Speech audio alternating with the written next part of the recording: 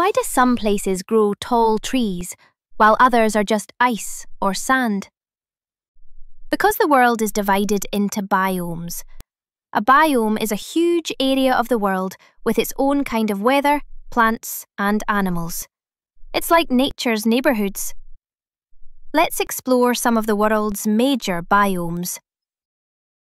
Tropical rainforests are hot, wet, and full of life. Plants grow fast because it rains almost every day. Grasslands, also called savannas, are wide open spaces with long grass and only a few trees.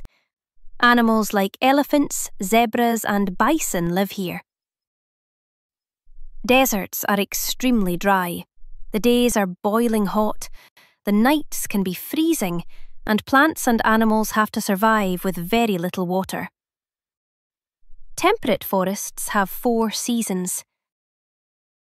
Trees lose their leaves in autumn and grow new ones in spring. Up near the North Pole is the tundra. It's cold, dry, and the soil stays frozen.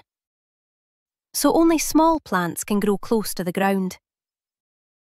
And most of our planet is actually the ocean biome. Deep, dark, colourful, and home to millions of different species. So remember, rainforest, hot and rainy. Grassland, wide and grassy. Desert, very dry. Temperate forest, 4 seasons. Tundra, icy and frozen. Ocean, the biggest biome of all. Our planet is full of amazing biomes.